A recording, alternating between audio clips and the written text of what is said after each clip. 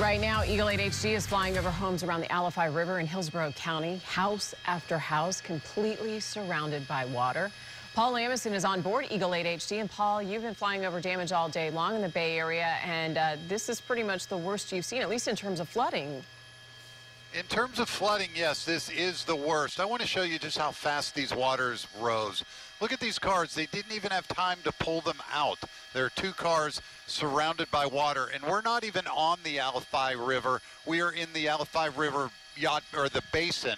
So I want to pull out and show you just how widespread this flooding is. You can see all of this is all underwater, and we have been flying up around this area for about 15-20 minutes before, just looking around, and there's water everywhere, and it doesn't seem to be receding. In fact, we were watching the Alafia River, and the water was really streaming fast. So this is a bad situation, and it looks like it's going to get worse because it is so widespread in this area. So if you're in this area, again, don't drive through the floodwaters and stay out of them, because they're going to be here for the next little bit until everything starts drying out.